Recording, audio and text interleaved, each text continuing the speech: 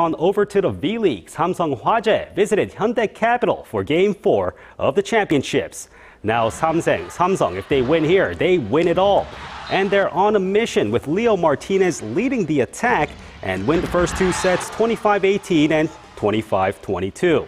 Now it's the third set. Hyundai, they make a run, but there's no stopping the defending champions who take it 25-22. And Samsung Hwajae wins in straight sets for their 7th consecutive championship trophy, wrapping up the V-League season. And that's all I have for now. This has been Steven Choi. I'll be back here later for more from the world of sports.